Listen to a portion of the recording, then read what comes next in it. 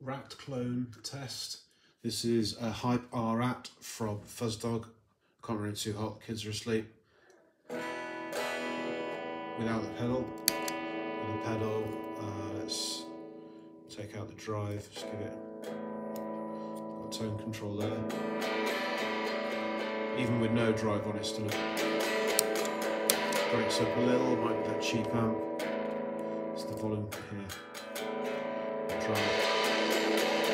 Okay, it's some really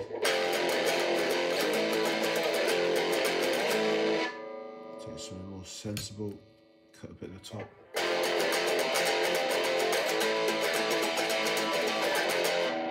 Absolute blowtorching.